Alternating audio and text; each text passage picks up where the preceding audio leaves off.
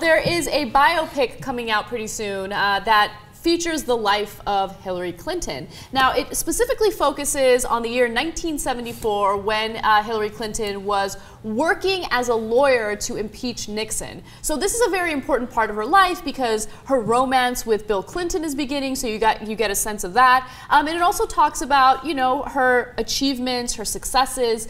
But when you read more about the screenplay, you realize that there are some issues with it, right? It focuses on the sex a little too much, if you ask me. So I'm going to read you. First, tell us it's on that page. Who wrote it? It was written by Young Il Kim, right, who is not very well known, but I'm sure after this film he'll be well known. Well, this film hasn't even been shot yet. It hasn't been shot, or no. Cast or, yeah. But apparently it made a huge splash among people in the industry. They're excited about it. It seems like it's going to happen. Rodham. Rodham. Yeah, the name of the film will be Rodham. So, in the beginning of the film, according to what has been written so far. By people who've seen the whole screenplay. Yeah, by people who've seen the whole screenplay. And by the way, the Daily Beast wrote about this and they gave specifics. They pointed to specific pages in the screenplay.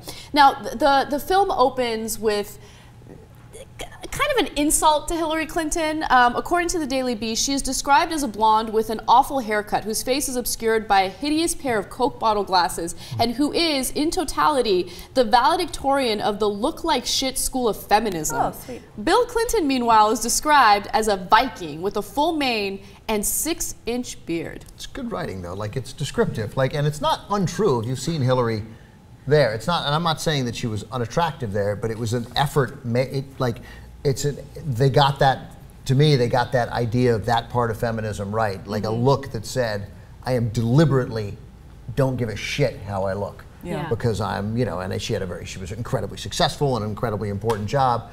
And then Bill Clinton did. He looked like the, you know, grizzly man, except he was like fit, you know, Bill Clinton fit. Yeah.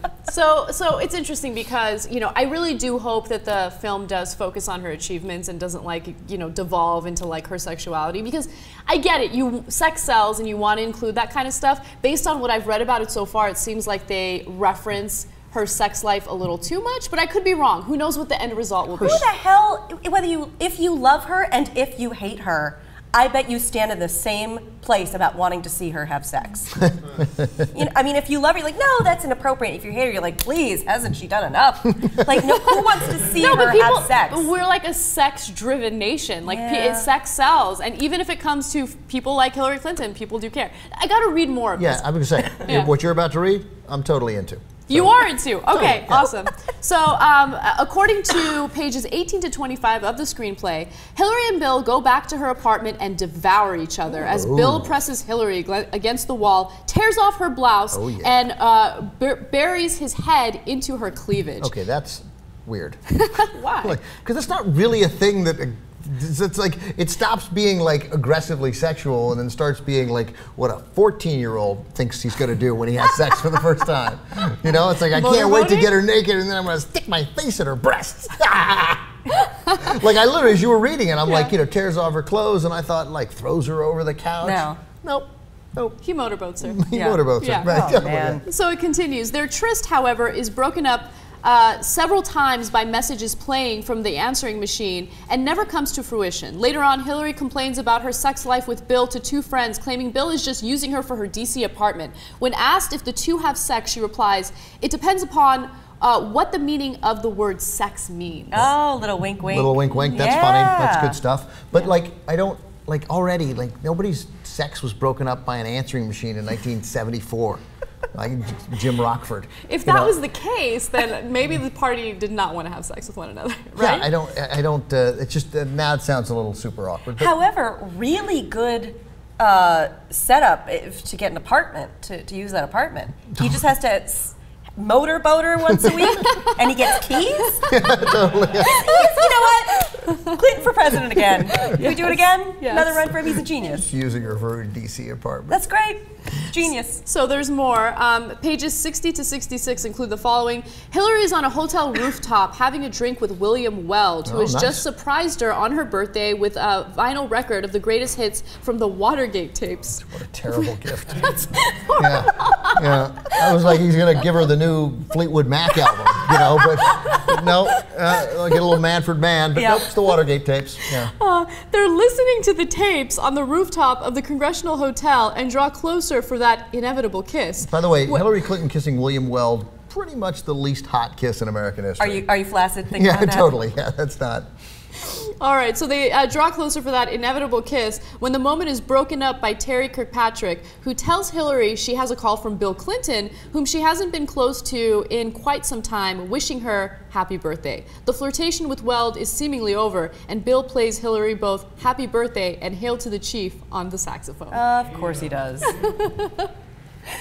All right. No, but I mean that's cool. Moving in, stealing her from. By the way, I didn't. I guess people know this. I didn't know that Bill Weld and Hillary Clinton almost had a relationship, which I guess is in that screenplay for a reason. I didn't know that. Now, this might be a dumb question, but is this authorized or unauthorized? I'm pretty sure it's unauthorized. But I mean, what if Hillary thinks this is like, okay, like want to keep in touch with like the young folks and stir things up a little bit? By the way, it doesn't. It's not.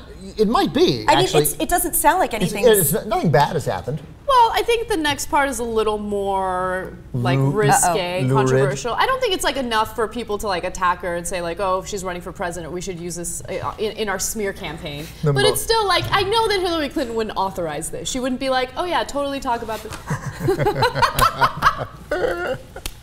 That is hilarious. Literally my worst nightmare. That's the name that somebody gives my unauthorized biography. All right, so pages 72 to 74.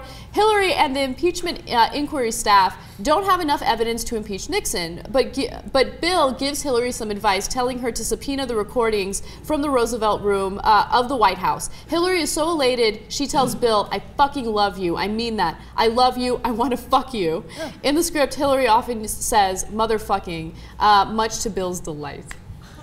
All right. All right, so she's got a mouth on her, but that's credible, believable. Again, that's not gonna. Yeah. No, like I said, it's not going to destroy, but like I just don't see her like reading the screenplay and saying like, oh yeah, that's totally. Awesome. I approve. Yeah, I approve of this. Exactly.